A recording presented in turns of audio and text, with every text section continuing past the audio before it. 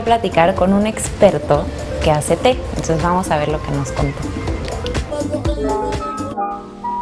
Estoy con Steven Twining, de la familia más famosa de los tés, y nos va a platicar todo acerca de esta deliciosa bebida. Steven, ¿cómo empezó la familia? So in 1706, Thomas Twining starts selling tea in a London coffee house and decides that his philosophy for business is to generate a reputation for himself for doing one thing and one thing really well, and that's the buying and blending of fine quality teas, which we still do today. ¿Cómo empiezas tú en el negocio familiar?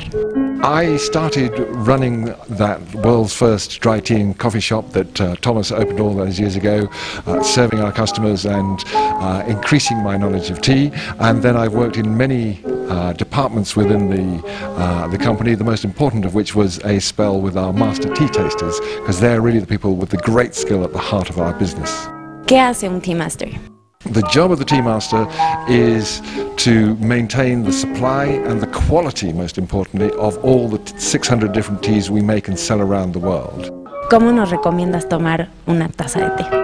It should be in relaxed surroundings. It should be the tea that's going to the taste that should please you. So you drink the tea you like, when you like, and how you like. And as long as you prepare it properly, then the tea will reward you with a beautiful taste.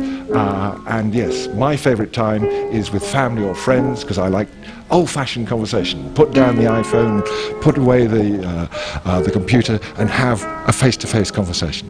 El té es muy bueno para el bienestar y para la salud. ¿Cuál sería el té que ahorita en este momento es el que más propiedades tiene?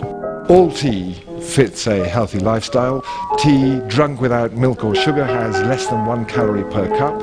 Maybe something like strawberry mango has 5 calories, so you can drink as much as you like. That's very good. It is a drink that refreshes you, it rehydrates you, and that's very positive. And then it certainly has half the amount of caffeine you'd ever find in a fresh brewed coffee. ¿Cómo sería la manera más correcta de tomar té? Porque ahora lo mezclan con leche, le ponen azúcar. Entonces, ¿cuál es la mejor manera de tomar té? Firstly, it's your cup of tea, so you must drink it to please you. And that is the first rule of tea. Second rule of tea is putting sugar in your tea should be a crime, it should be outlawed. And the third rule of tea is if you don't like the second rule of tea, see the first rule of tea, because I want you to enjoy it whatever.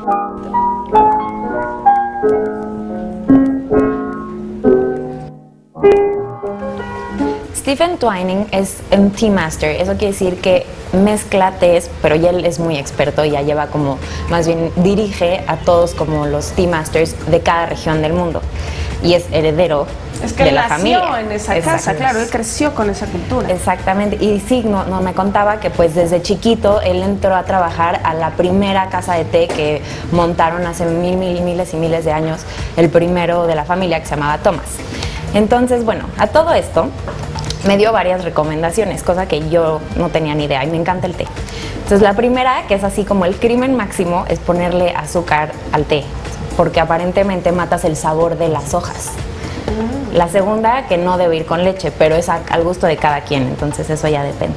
Pero la peor es que todo el mundo nos servimos nuestra agüita caliente y ponemos la bolsita y lo dejas y lo andas haciendo así a ver a qué horas, ¿no? Sí. Pues eso es lo peor, porque quiere decir que nada más suelta el colorcito como del té, pero no suelta el sabor. Entonces cuando lo tomas pues no te sabe a nada, sabe a como algo, caldo de hierbas asqueroso. Entonces dijo que ese es el peor crimen. Por eso nos viene como el tiempo de lo que tenemos que respetar en las cajitas. Sí, de hecho, lo mejor para hacer un té para que se infusione es que tapes el recipiente donde vas a poner el té, te esperes unos 5 minutos y ya con el vapor que se genera dentro va soltando todo el sabor, cada una de las hierbas, lo abres, le quitas la bolsita porque si no pasa el efecto contrario, en vez de que no te sepa nada se vuelve amargo y ya te lo empiezas a tomar, ¿no? Te invitamos a seguir cuestionando la información con los siguientes videos.